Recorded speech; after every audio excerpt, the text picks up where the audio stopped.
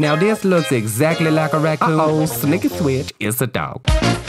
In America, evolution made a mammal with a long furry body, little legs, big eyes, and a super hair mask. And on the other side of the world, evolution did the exact same thing to an unrelated mammal. Now, when evolution does this, we call it convergent evolution. But I call it that sneaky Darwin voodoo. A raccoon dog is a dog. It is one of 35 species of Canidae. This means dog. These are foxes, wolves, coyotes, etc. It's also the coolest one because it's the only one that cannot bark and it hibernates. It's found around Korea, Siberia, and in Japan. They call it tanuki, which is good because it has the tanuki to my heart because I love it so much.